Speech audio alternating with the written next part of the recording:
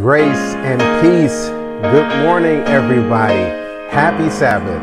Welcome to Change Fellowship Live. I am your host for the day, Chris Bailey. Good morning, everybody. It's good to see you. 11 o'clock Eastern Standard Time is when, by the Lord's grace, we're going to come together every Sabbath morning to worship together, to study together, to pray together, to learn together, because very soon, through Jesus Christ, we're going to be going home together. And so that's what we want to celebrate. We want to thank you for making us a part of your day, a part of your worship. If you're here for the very first time, we want you to feel comfortable. If you've been here from the very beginning, we want you to feel comfortable because we believe that the Lord has presented a prophetic opportunity for us to worship together. Most of you know that where you are, probably your place of worship is closed. Some of you may not have a worship home yet.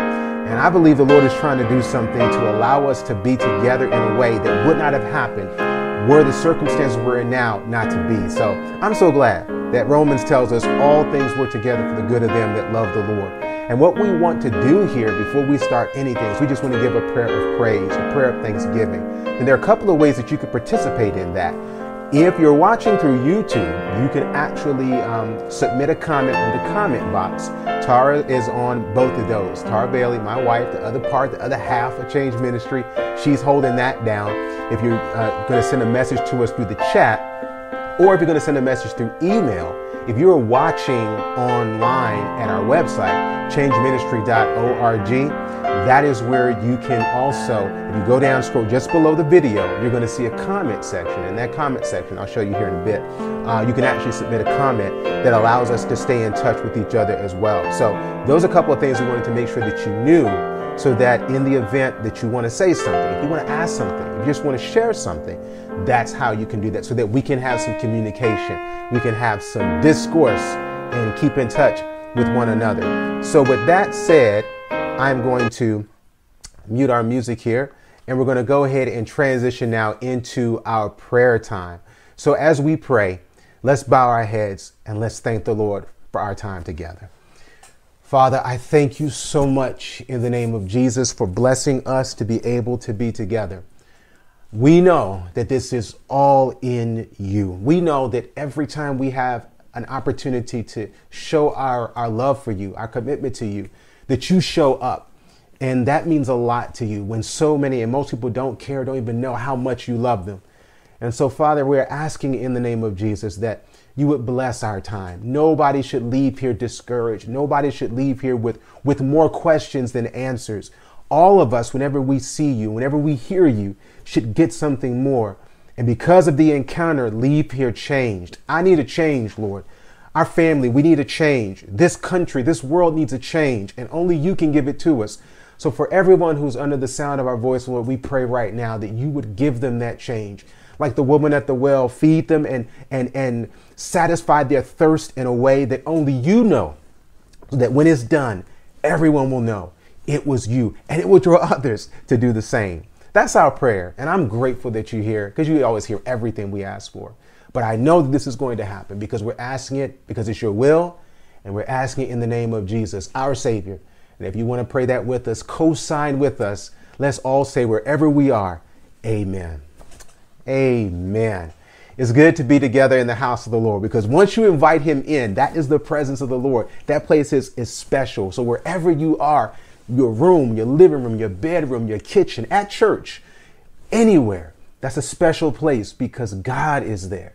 And that's why you're special to him too. And so it's good to know that now we're in our special place. Let's go ahead and get into our special word. What we like to do is when we come together, we do want to have a little bit of a flow, a little bit of a way or order that we walk, so that way we kind of know where we're going and what we're doing. So what I want to show you here is a couple of tips. First off, just some tech tips for those of you who may be watching and you have some difficulty and you run into a snag. Give me a moment here. I'm going to switch something. If you see me, by the way, looking down, when I'm looking down, I'm not playing a video game or anything. I'm trying to manage and move the screen that you're actually, by God's grace, being able to see where you are. And so by you being able to see it, it allows you to be able to participate with us. So if you see me doing something, that's what I'm doing. or trying to answer a reply to someone's comment or something of that nature. All right. So just so you would not feel, again, you're not special. Everyone's special here when we come together and worship. But if you have a problem, technologically speaking, and we're going to deal with the spiritual ones too. If you hit a technical difficulty, make sure you hit the refresh or reconnect button on the top of your browser. Whether it's on your phone or whether you're watching on your PC or your Mac, there's a little circle button that allows you to refresh, kind of resets everything. So if I freeze, that's the first thing that you want to do. Next thing is just try a totally different browser. You may be in Chrome, you may want to jump over into Edge. And if you're in Edge, you may want to go back to Chrome or even Firefox, our browser of choice. So those are things that you can do if your browser is freezing up on you. Another thing is make sure you turn off all of your ad blockers and virus software, because you may be getting this in a pop-up. Your phone or whatever you're watching on may block it out just because it doesn't recognize the URL or the website. That's another thing you can do to make sure that your add-ons and ad blockers and software virus is turned off. And lastly, just turn everything else off. Turn all your other applications off. Let your phone, let your computer have a Sabbath, right? Where it's only focusing on one thing, and it's focusing on what we're doing together here right now. So just in case you hit a road bump, that's a way to get through it in the event that we have problems with our transmission. So we want to welcome everybody, welcome you to being here, because now we're going to spend some time in study. And what we study normally here, we call it Sabbath School Study Group, or Triple SG. And Sabbath School Study Group is just a study of what's known as the Sabbath School lesson. Those of you who worship on Sabbath are familiar with that concept. Those of you who may go to Sunday worship, that's normally called a Sunday school lesson. Well, we have a Sabbath school lesson. In our Sabbath school lesson, we study systematically a particular topic for about 12 or 13 weeks. And then we go into a whole nother broad topic and we break that down and we really look at it from every angle through the word and through biblical commentary to get an understanding, so that everybody around the world, everyone who's reading this lesson, we're all studying the same thing. We're growing together. So that's why we're studying Sabbath school here as we participate in Sabbath school worship. So what we're going to do now is we're going to jump over and we're going to bring myself back. And we're going to bring myself down, and we're going to jump over now into the lesson. And the way that you can get to the lesson is if you join me, and if you're watching online, again, you can do that. Oh, not time for Change Health yet. We're in Sabbath school. So what I'm going to do now is I'm going to drop out of this, and we're going to go into the lesson. And if you want to follow along online, I'm going to show you how you can do that. Whoops. What you want to do is open up your browser. Again, I'm going to try and open up the browser here again. All right. And here we go. And we're going to go to ssnet.org. So I know you got your homepage already set at changeministry.org. So if you're starting where we are, all right, we're going to go here and we're going to type in ssnet.org. And even if you don't go on your computer, it's okay. You're going to be able to follow along with me. I'm just showing you how you can get to the lesson together with me. And so it looks like it's already jumped into, there we go. Here we are in today's lesson, which happens to be lesson number 13. This is the last lesson studying the book of Daniel. And we're going in chapter 12, talking about going from dust to stars.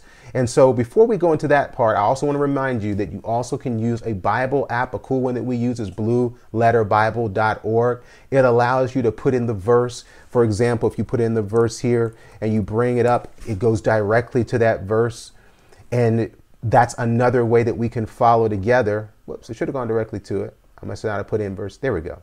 And there is the verse I just sent in to read. So this is going to be one of the Bible references that we use.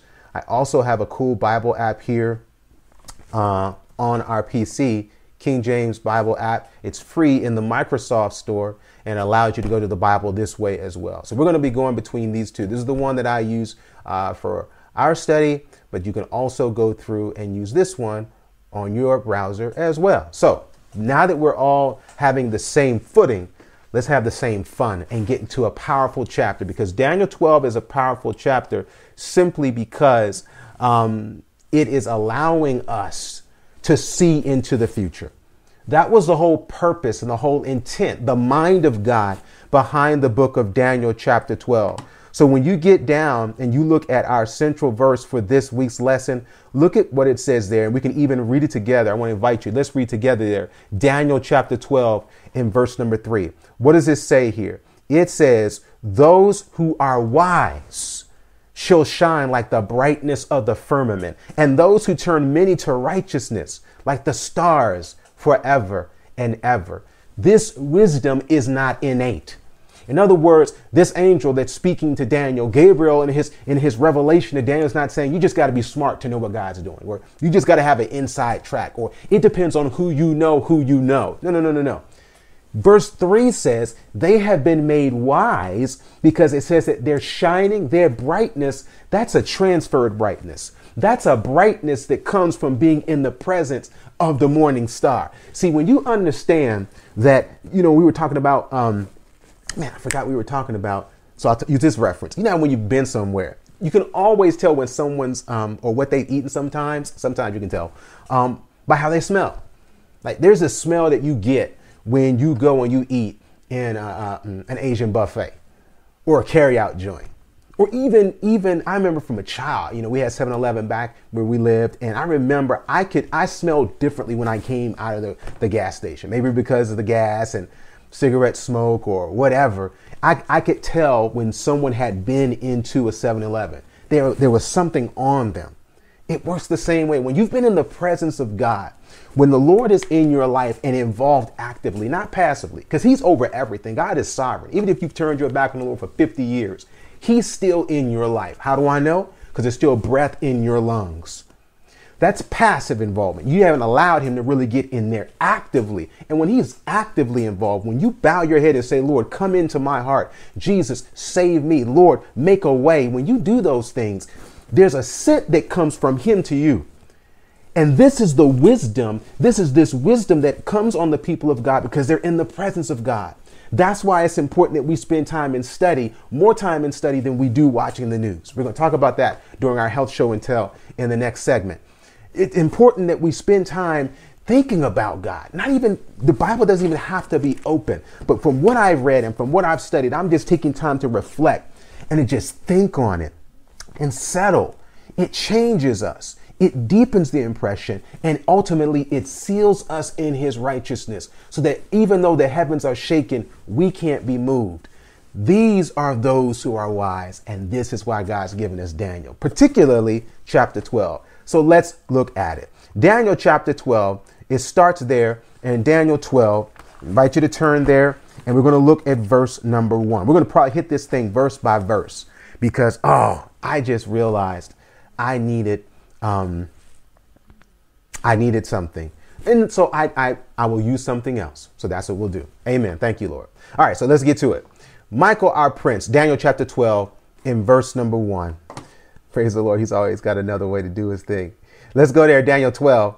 And in Daniel 12, you see something very powerful happening because you see a transition. You see a change of position here in verse number 12. You see this change of position, particularly on the part of the one called Michael. And we've already determined that this Michael is, in fact, Jesus Christ, the King of Kings, the Prince of Princes, the Lord of Lords. This is his comic book name, as we said in our previous study. All right. In our previous study that Jesus is using to describe himself here in the book of Daniel. So this is Jesus. And it says now that at that time shall Michael stand up, the great prince, which stands for the children of thy people. Everything that Jesus does, he is doing for you. He's sitting beside the Lord for us. Why? Because Hebrews says he is our high priest. He's your intercessor. That's why we pray in the name, in the spirit of Jesus Christ, that through his righteousness, what we're asking for will be done and what we want to be made known will be heard. But now in Daniel 12, he's not just sitting for us, but now he stands up for us. You might be in a situation like we are, where you need Jesus to stand up for you, where you don't know, and you know that what you don't know is not good. What am I talking about? You know that there are people doing things or saying things about you that you know are not true. And in that situation, it's impossible for you to isolate the threat because you can't go to every person that person's talked to and everything that that person has done without driving yourself crazy. So ultimately, as a believer, whether it's down in Daniel 12:1 or whether it's right now where you are dealing with, you know, Jesus, you will stand up for me. And here in verse 1, he stands for the children of thy people. He's speaking to Daniel, and these are the children of his people. So now he says, I'm going to stand for you. But what happens when Jesus stands? When Jesus stands, I need that door closed. Thank you. When Jesus stands, look at what it says. It says, there shall be a time of trouble, such as never was since there was a nation, even to that same time. And at that time, thy people shall be delivered, every one that shall be found written in the book. Now let's break this up as it did in Monday's lesson. Let's break this up into two parts, because this first part of the lesson is basically trying to isolate the reality that, yes, this is Jesus Christ. When you go there, it says, as we glimpse in our study, look here in verse 10, when we studied back in Daniel 10, Michael's the same powerful heavenly being who appears to Daniel at the Tigris River. There he emerges as the heavenly representative of God's people. He also appears elsewhere in Daniel as the Son of Man in Daniel 7, the Prince of the Host in Daniel chapter 8, and the Messiah the Prince in Daniel chapter 9. So this name Michael, which actually means who is like God, must be none other than Jesus himself. This is vital because, unfortunately, we have an entire denomination, the Jehovah's Witnesses, that look at Jesus as a reality, but Jesus as a created being. They interpret the begetting of Jesus as at one time God gave birth or started Jesus. But Michael is a powerful title that totally decimates that false theology, because it says he who is like God, he who is equal with God. In fact, Philippians 2 tells us that he was one and he is one with God. Let's read that verse. It's there in Philippians chapter 2. In Philippians chapter 2, look at what it says here. It says, let this mind be in you, which was also in Christ Jesus. Read it, verse 6. Who being in the form of God thought it not robbery to be what? Equal with God. Equal with God. So when we understand Michael as equal with God, in partnership with God, for the people of God, the actual agent of creation that we read there in Genesis 1 and in Colossians chapter 1. This is why it's important to see that this Michael standing is Jesus standing for you and for me. We spent a whole day studying that. And I hope even in this touch that you see here now, when you hear that name, when you see Michael in action, that's like Jesus with his cape on. That's like Jesus in go mode. So now when he's in go mode, what is he going to do? In go mode, we want to go now to Monday's lesson. In Monday's lesson, let's remember now that verse 1 deals with a lot of issues, but we're going to really get into them. Probably going to get into it to today's lesson because I don't want to skip it before we talk about the resurrection before the resurrection. Let's go back and look back at Daniel chapter 1. Look at what the verse said. The verse says, at that time shall Michael stand up. We know who that is. The great prince was standing for the children of thy people. And there shall be a time of trouble, such as never was since there was a nation, even to that time. Now let's deal with this. Because when Jesus is in this position, the world changes. Everything changes because there's going to be a time of trouble. This time of trouble that is spoken of is important because why is there trouble? In other words, by Jesus standing up, moving out of where he is, why does it bring trouble to the world? It brings trouble to the world because what we learned here is that this is the close of probation. The close of probation, and judgment now begins on sinners who have not accepted the grace of Jesus Christ. The intent of closing probation is not to condemn sinners. The close of probation is so that Jesus can finally condemn sin. But the problem is, our problem is that if we hold on to what Jesus condemns, we then become subject. We get in the way of his work of exterminating sin. And this is not even the final judgment. This is the pouring out of the wrath of God on sin. But if sinners do not repent of that sin, they too become condemned. It's so important that we see that, because too often we are confusing judgment of God as just condemnation and not as commendation or approbation. What do I mean by that? What I mean by that is when you go to court, and when someone goes to court, and if that person is found guilty, they have been judged guilty. That's condemnation. They are under the judgment or the penalty now of the law. But when somebody commits a crime, or is accused of a crime, and they are found not guilty, friends, that person has been judged innocent. They have been commended to innocent. They are not condemned, and the law holds no penalty on them. So when people say, don't judge me, no. In Christ, please judge me. In Christ, find me not guilty by virtue of his righteousness. In Christ, find me clear because he cleaned me. We are all going to be judged. It's not about not judging. It's about on which side of judgment do we choose to fall. And Daniel 12 is a reminder to us that, look, eventually our choosing time is going to end, because it ends, looking there in verse number 1, to bring a time of trouble such as never was to a nation to that same time. But here is how you know it's a judgment to condemnation, the wrath of God, and also a judgment to commendation, innocency in God. Because the next part of the verse says what? At that time, thy people shall be delivered, every one that shall be found written in the book. Now, that's the key. If there's going to be a judgment, yes. But is there a way out? Yes and no. Because I'm not trying to get out of judgment. I'm trying to be judged innocent, judged good. But the Bible tells us, the gospel teaches, no man is righteous, yet one, Jesus Christ. And so those who believe in him are those written in the book. Let's talk about this book. Let's talk about this book now being written in the book. Monday's lesson references it. When we look at what Daniel says here, Daniel 12 says, but those in the book have no reason to fear this time of trouble because they're in the book. See, let's go down here and remember, in the understanding of the book, we're reading this paragraph here, make sure you can see it. It says, in order to understand the meaning of this book, we should keep in mind that the Bible mentions two kinds of heavenly books. And we touched on this in that study in Sabbath School Study Group. What are the two books that are referenced here? We could do an entire study just on these books, but we're just going to touch on them to get an understanding.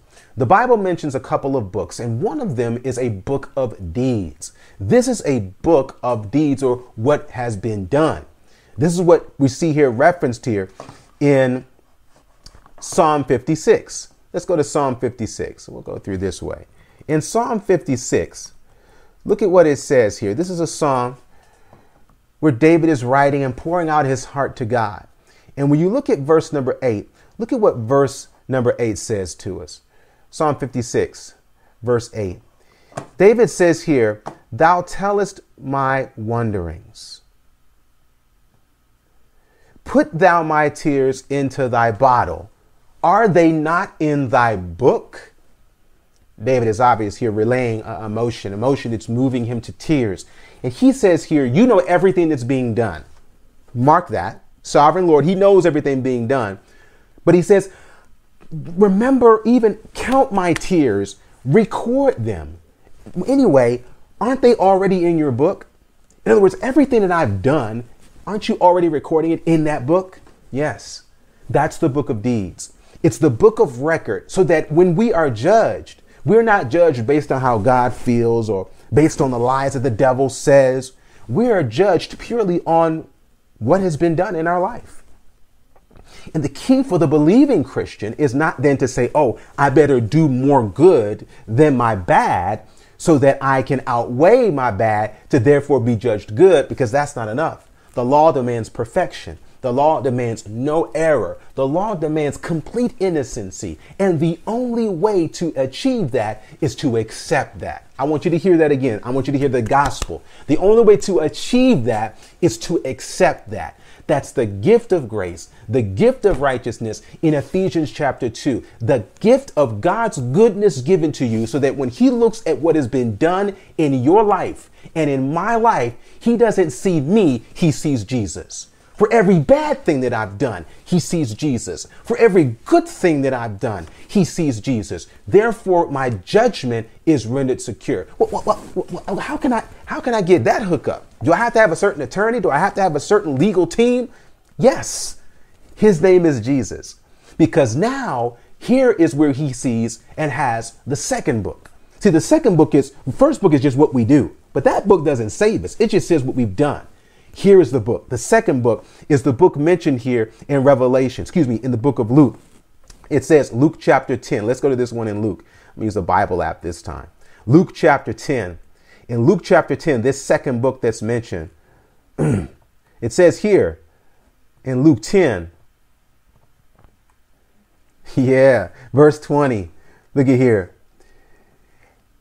Now, this is after they had gotten back from doing miracles. They'd actually seen the Lord do some amazing stuff. In fact, they say the 70 returned again with joy, saying, Lord, even the devils are subject unto us in your name.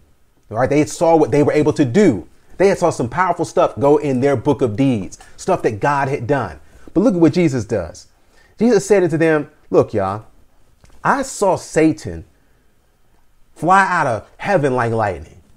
So what you've seen can't outsee what I've seen. That's great. But let me really explain to you, because I've given to you power to tread on serpents and scorpions over all the power of the enemy, and nothing shall by any means hurt you. That's good news. But let me give you great news. Notwithstanding, now, you know, when I think about what God's going to do in the last days with the Lord, the miracles that God's going to do in our lives, he's doing right now. Jesus is saying, here's the greatest miracle of them all. And remember this in light of Daniel 12. Notwithstanding in this, rejoice not. Rejoice not that the spirits are subject unto you, but here is what should just make you go amazingly. Just praise the Lord. Just wave your hand. Just shout. Just be like, boo. Rejoice because your names are written in heaven. You want to see a miracle? That's a miracle. Some of us have been praying and say, Lord, I will believe you, but I got to see a miracle. I want you to do something special. Man, I'm telling you, he's already done it. Why? Because not only is your name written in the book, the Bible doesn't say that your name, you got to do this so that your name will be written. No.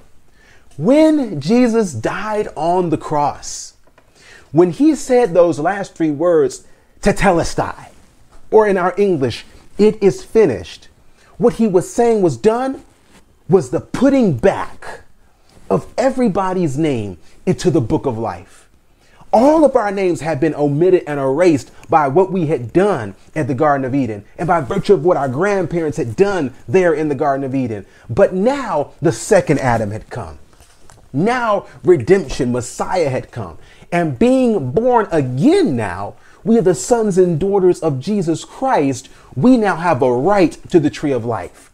And the only way to miss out on it is to not get it. The only way to miss out on that is to lose the right. In other words, it's to be blotted out of the book. What I'm trying to get you to understand is that you, through Jesus Christ, have been redeemed. You have been saved. The only way to be lost now is not to not come into the ark, is to leave the ark. It's to leave the ship. I know we need some help with this. I know we might need some help with this because this is the straight gospel. And a lot of us don't understand that, wait a minute, when I come to Jesus, I'm already home. Remember the prodigal son, when he left the house, he left the house. The father didn't kick him out. And when the father in Luke 15 sees his son a great way off, his son's coming back to him. His son is waiting to try and get his sonship back. The father he doesn't even tell him to be quiet. He speaks over him and says, hey, everybody, my son whom was lost is found. My son who was lost. Key word, my son. You're a son and a daughter of God. And Daniel 12 is reminding us what we learn here in Luke 10, what we learn here in John 3:16 when it says, for God so loved the world that he gave his only begotten son, that whosoever, rather it says, but God sent his son into the world, I'm in the wrong verse. Yes, because I'm going to go to verse 17. God so loved the world that he gave his only begotten son. He didn't say he's only available to those who ask. He's given us him. He's given us eternal life. And the only way to miss out on it is to lose it. All that from Daniel chapter 12, verse 1. This book, where am I trying to go? Where am I trying to go? Oh, yeah, I'm trying to go back here. Thank you, Lord.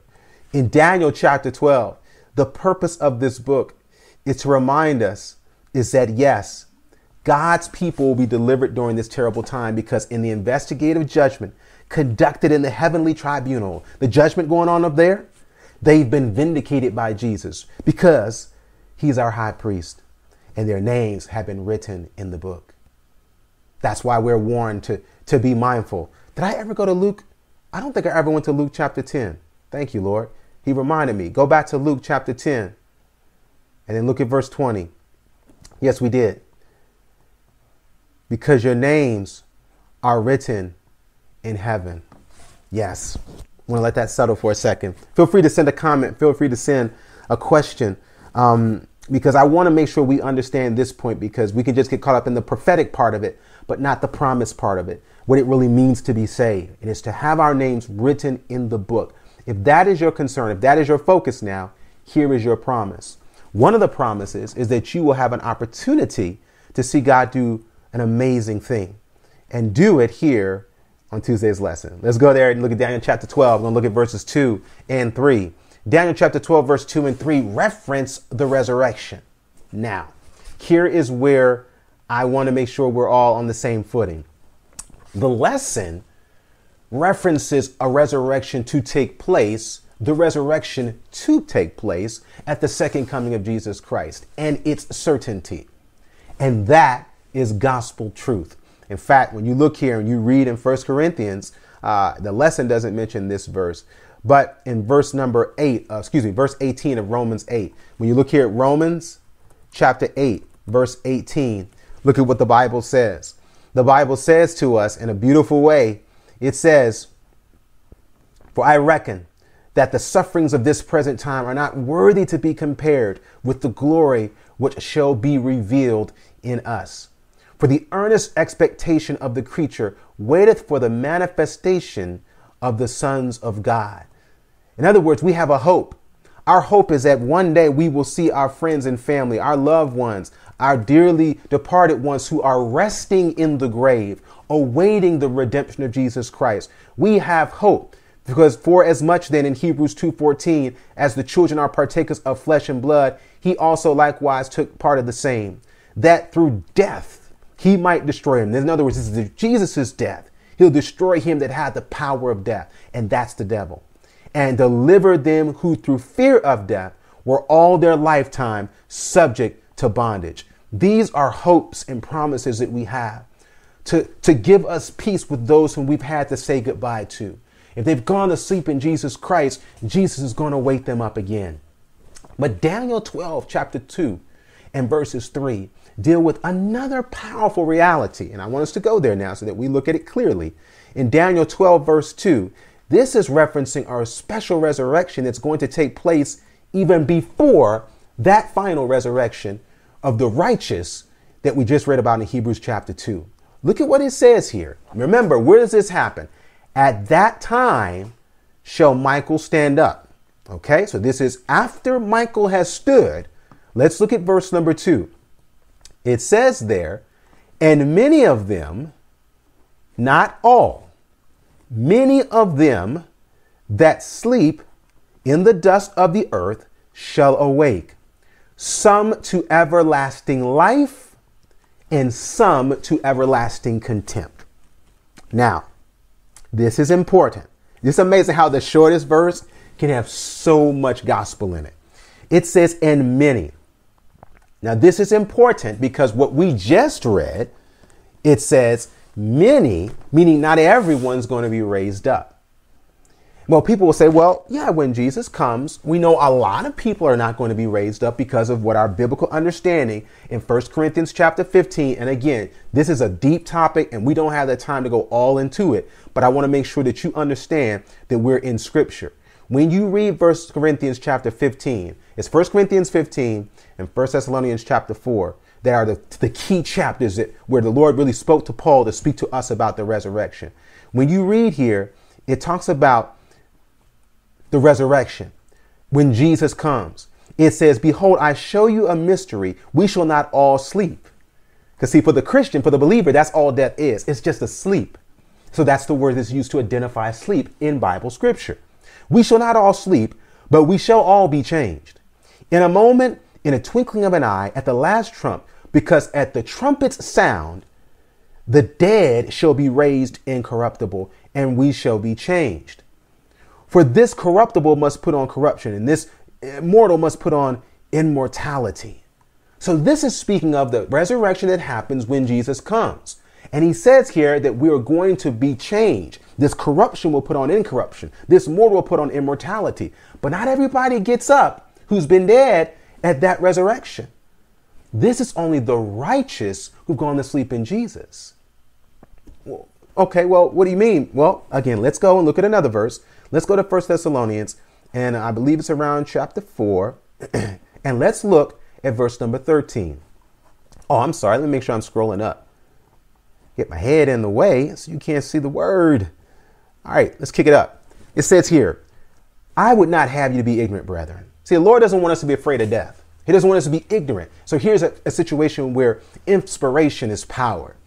I don't want you to be ignorant concerning them which are asleep, that you sorrow not, even as others which have no hope. For we believe that if Jesus rose again and died and rose again, even so them also which sleep in Jesus will God bring with him. Some people interpret that to mean that God's going to bring them from heaven. But that can't make sense, because if Jesus is bringing the dead from heaven, if the dead automatically go to heaven when they die, those who die in Christ, what would be the purpose of a resurrection if they're already awake? So clearly, this is speaking to the reality that death is a sleep, and that when someone dies, whether they die in Christ or whether they die outside of Christ, their body is resting in the grave, awaiting one of two resurrections. In this case, the resurrection that comes, Jesus, when he comes, God will bring with him. In other words, bring to life with his coming. God will bring with him. For this we say unto you by the word of the Lord, that we which are alive and remain until the coming of the Lord shall not prevent them which are asleep. So those righteous who are alive when Jesus comes, we're not going to stop the righteous sleeping from getting up. For the Lord himself, in verse 16, shall descend from heaven with a shout, with the voice of the archangel, and with the trump of God, and the dead in Christ. What kind of dead people? The sleep in Jesus will rise first. Then we which are alive and remain shall be caught up together with them in the clouds to meet the Lord in the air, and so shall we ever be with the Lord. This is speaking of the resurrection of the righteous dead and the righteous living. That leaves two other groups out of the picture. The wicked who are alive, those who have not accepted the grace of Christ, and the wicked who have already died before. They don't raise in this resurrection. They await the resurrection to be in Revelation 20 after the 1,000 years after Jesus Christ has come. Revelation chapter 20. Here we go. Revelation chapter 20, it says, and when, in fact, here's the Bible. We're picking it up here in Revelation chapter 20, verse 5. The Spirit's taking us on a quick study of the idea of the death and the dead and the resurrection. All this in one study. The Lord is good. Revelation 20, verse 5 says, the rest of the dead live not again until the 1,000 years were finished. This is the first resurrection. So we just read how when we're resurrected, the righteous in Christ living and the righteous dead, they are risen up and they're taken to glory. And we're with Jesus for 1,000 years. And the rest of the dead here in Revelation 25 did not live again until those 1,000 years were finished. So the wicked dead, when Jesus comes, they stay dead. And the living wicked, when Jesus comes, they're destroyed. They're destroyed. And we're going to remember how and why, because we're going to go back to Revelation. But they're destroyed. Blessed is he and holy is he that hath part in the first resurrection. On such the second death, this is the one after the 1,000 years, has no power. But they shall be priests of God in Christ and reign with him 1,000 years. And when the 1,000 years have been finished, Satan shall be loosed out of prison, and he shall go forth to deceive the nations which are in the four corners of the earth, Gog and Magog, to gather them together to battle, the number of whom is as the sand of the sea. This is when the wicked are resurrected. Satan and his angels have already been enduring that 1,000-year period with nothing to do here on earth. And now the wicked are raised, or they're resurrected, and they're now resurrected here to receive final judgment. Verse 9 says, they went about the breadth of the earth, and they compassed the camp of the saints about. Remember, the city of God has come down to earth now to the 1,000 years, and fire comes down from God of heaven and devours them. And the devil that cast them into the lake of fire and brimstone, where the beast and the false prophet are, and shall be tormented day and night forever. Now, that takes us right into another study of hell, because when people read this verse, they read this verse to take it to mean that now we're going to burn in hell forever if we don't do what God says. No, that is not just, and it is not the way of the Lord. Because even when you go back to Daniel chapter 12, go back now to Daniel chapter 12, and when you look at what Daniel 12 says, around in verse number 2, it says, and many of them that sleep in the dust of the earth shall awake, some to everlasting life, and some to everlasting contempt. This is speaking not just of that final resurrection, but this also is speaking of this resurrection before or happening during the time of trouble beginning. I know there's a lot of moving parts. So if you got to watch this over again, please do that, because it's all being recorded. But we're going scripture by scripture, verse by verse. Because what this is telling us here, on the one hand, let me deal with that whole point of how it talks about shame and everlasting contempt. Where it talks about some of those who awake from the dust, some to everlasting life. Obviously, these are those who are raised up. So whether it's at this special resurrection, or whether it's at the resurrection at Christ's return, those who are in Christ, they're never going to die again. They have been raised up to everlasting life. But then it says some to shame and everlasting contempt. Now, this is talking about the wicked. There are going to be some wicked people in this separate resurrection, this special resurrection that occurs after the close of probation, who are going to be raised up and die when Jesus comes. Who am I talking about? Don't worry. Please trust me. I'm about to get to that verse in a second. Who are these people who get up in this special resurrection you're talking about? I'm not talking about it. Daniel's talking about it. But I'm going to deal with the point of it, the idea of hell being eternal. Because look how this verse says, some to shame and everlasting contempt. Notice how the verse does not say everlasting shame. It says everlasting contempt. See, when somebody does wrong, that person, when you do wrong, when we do wrong, when I do wrong, what do we feel? We feel ashamed. We feel ashamed. We feel bad about what we've done. So that's our definition of shame, feeling bad, conscience pricked by the Spirit of God that what I've done is wrong. I shouldn't have done that. But then it talks about contempt. What is contempt? Contempt is how somebody feels about the wrong that you did. Contempt is when you think of a person, and when you think of that person who did you wrong or who's done wrong, and you just kind of shake your head like, man, that guy, that girl, that's contempt. But what's key about that? We're not just trying to define contempt. Who feels contempt?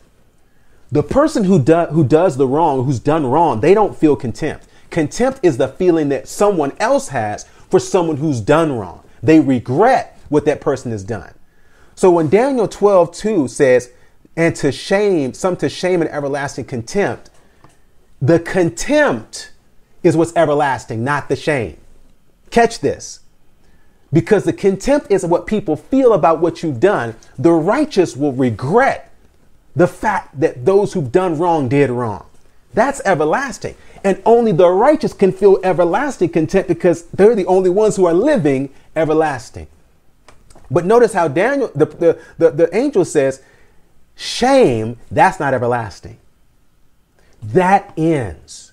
And it ends once the person has paid the price that Jesus chose, that was going to pay for them, but they've got to pay for it themselves. But they will not pay for it eternally. So they will feel shame. Those who are lost will regret what they've done, but it will not be everlasting, because hell does not burn forever. Hell is a period of time appointed to judge perfectly based on what the person did not allow Jesus to forgive. So with that kind of arithmetic, who do you think is going to burn the longest? The person who's done the most. And who's done the most? That person Hebrews 2 mentions that Jesus got the victory over, who was the author of death, the instigator of death, the one who opened the door for us to experience death, the devil himself. He's going to burn the longest, him and his demons. And you've got to remember, friend, that hell was not built for you and me. Hell is not designed for you and me. It's designed for demons, devils, and fallen angels. There's no place for you unless you choose to blot your name out of God's invitation book. So there's no reason to fear death. There's no reason to fear hell, because neither one of them are appointed to the people of God. With that said, let's get back to this special resurrection. Because back here in verse number 2, it says, many of them that sleep in the dust shall awake, some to everlasting life. Let's talk about them. And some to everlasting contempt and shame. So now, who are these? Remember, Jesus mentioned when he was on the cross that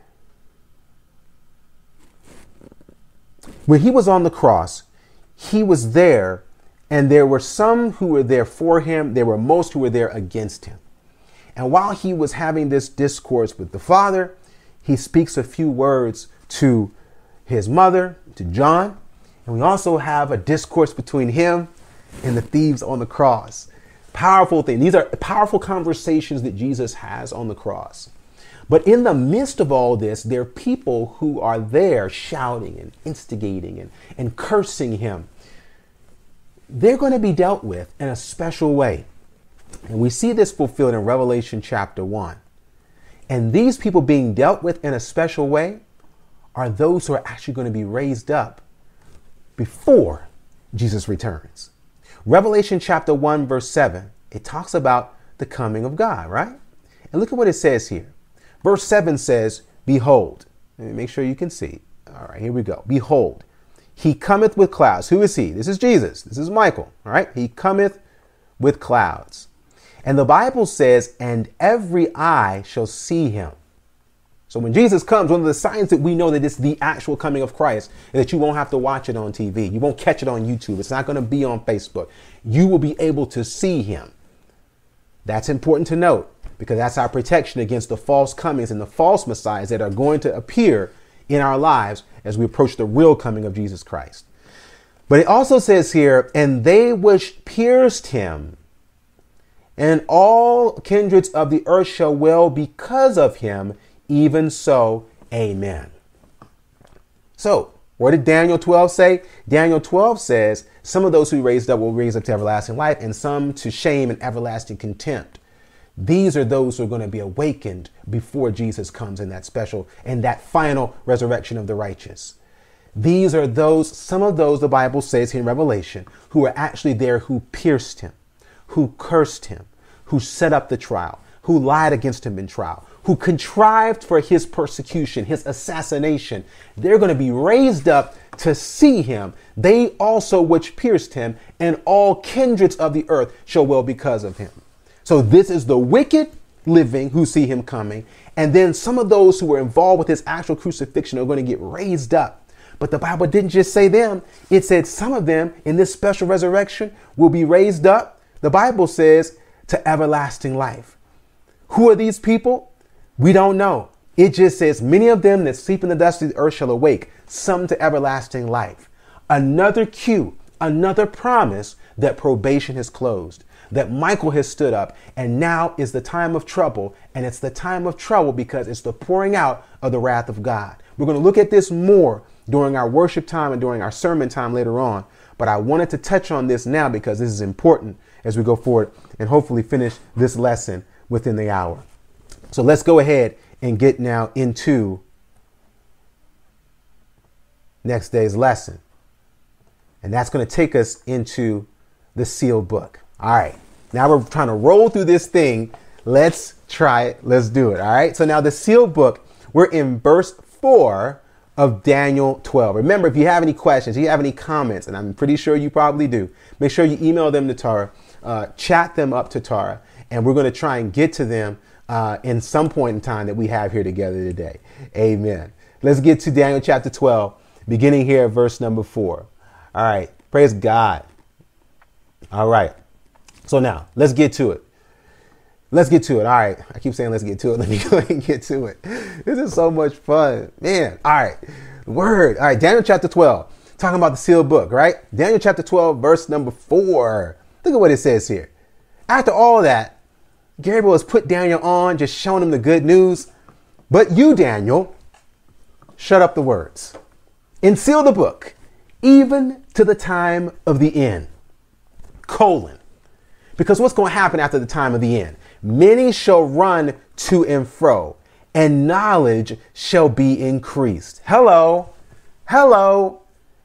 I'm telling you, God has said something so powerful. He said, Daniel, I love you, but I got some folks down in 2020 who are going to need a word. I got some folks down in 2020 who are going to need this. So I need you to seal it, because I don't want this to get stale. I want this to stay fresh, and I don't want the bottle broken. I don't want the seal cracked until the time of the end. Question, we spent all in our previous study. Daniel chapter 11 makes us know what is the time of the end. One of the signs of the time of the end is when it talks about it in Daniel chapter 11, where it tells there, let me just go there, because again, I never want to, that's what gets me. When I take a long time to do stuff, it's because I don't want to leave anybody behind. So forgive me for making sure nobody gets left behind. I don't want you to believe what I say. I want you to believe what you read, because that's what's going to be real to you. And that's what saves us even when this is over. We got to get into the words that we stop following people, and we start following prophecy and promises revealed in the word of God. That same Bible that you have right in your hands, same Bible I'm reading. It's the same hope we all can have. So forgive me if I take time and I end up taking a long time, because I want to make sure everybody understands. Amen. So when it talks about here in Daniel chapter 11, let me see here. In Daniel chapter 11 and verse number, yes, talking about the time of the end. It's there, yes, yes. And verse number 35, Daniel 11. And some of them of understanding shall fall to try them and to purge and to make them white, even until the time of the end, because it is yet for a time appointed to try them, or try by them. The time of the end, as we learn, ended at the conclusion of this trying time that we just read here in Daniel chapter 11. Prophetically, this is known as the 1260 days prophecy, the time that we in history call the Dark Ages. It was the Dark Ages because it was not the separation, but the union of church and state. In that union of church and state, whenever it happens, wherever it happens, it always leads to oppression. It always leads to tyranny, fascism, and the release of all things ungodly and the suppression of everything good. And what is good? God said faith, because without faith, it's impossible to please him. But what the Dark Ages tried to do was to rob us of this special gift and this special opportunity to please the Lord. And it forced people to believe in God rather than giving people freedom to choose him. When that happened, the light of the gospel was snuffed out. It was no longer about what Jesus has done. It's now about what you can do to be saved. And in this dark age, people were persecuted. People were dealt with in a way that will always happen whenever you try to force someone to believe in God. During this time, the Bible said it would last for 1260 years. Prophetically, it began at the fall of the Roman Empire, and finally at the removal of the Ostrogoths in 538 when their siege of Rome, leaving in their place the Bishop of Rome. And the Bishop of Rome, based on Justinian's decree in Rome, or rather in 530 AD, he was the bishop of all bishops now. He became the church of the church, God on earth, the vicar of God. And he began his rule from 538. The dark age of papal oppression and inquisition and persecution lasted until 1798. Because what happens in 1798? In February, during the French Revolution, General Berthier, the king of the north, spoken of here in Daniel chapter 11, took the Pope captive, arrested him, and inflicted a wound, a deadly wound, on the beast that we learned in Daniel 7 and Daniel 8. So that time of locking up the church, the papal oppression, not the Church of God, but the Roman Catholic Church, it released now again the winds of the gospel. and it ushered in the time of the end. When the light was brought back, let's go back to Daniel 12. When the light of the gospel was restored, when the light of truth in believing in Jesus Christ alone for salvation was ignited again, look at what happens. It says, at that time, shut up the words, because even to the time of the end, because when we get back to believing in Jesus, when we get away from what we can do, the Bible says we will run to and fro and knowledge shall be increased. That's what happens personally, and it's what's happened prophetically. We are now living in the time of the end. This is not the end of time. The end of time is when Jesus comes. But we're in the period now between the time of the end and the end of all time.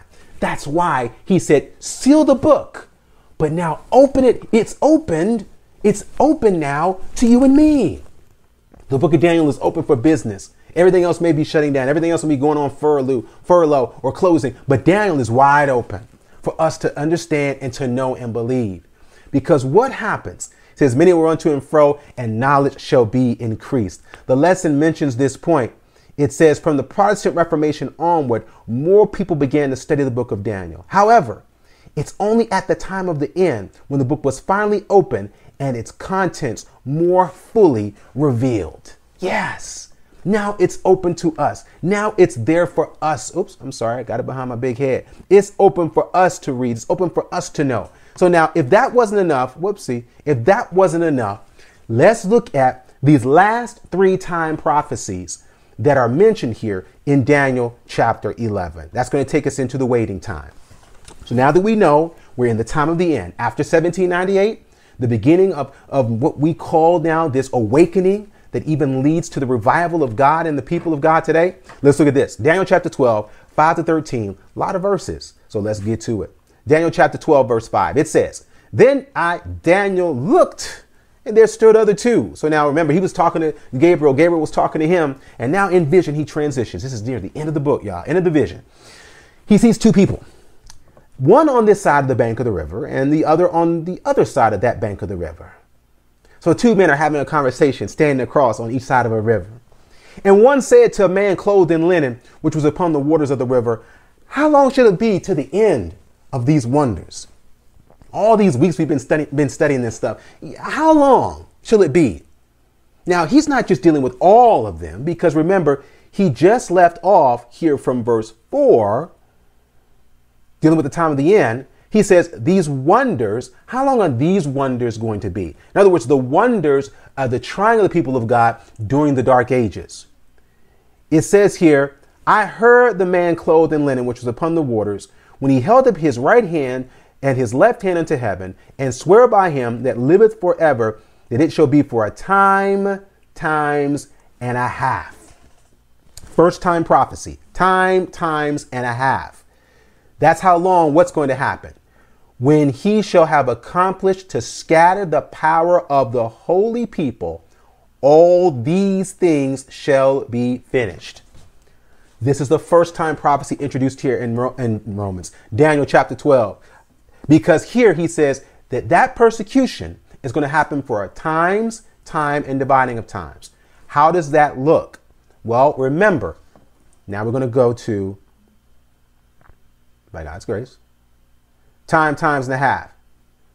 I could have had a slide up for you, right? I could have had a slide, right? But I don't. So we're going to do the math right here, live. Mathematics on Sabbath. Probably got some students watching saying, we shouldn't do math on Sabbath. We're supposed to rest. No, God invented math, so we can do, not math homework, but we can do some gospel math here. 3.5 years, right? That's way too small. Way too small, dude. Let's make this a little bit bigger. All right.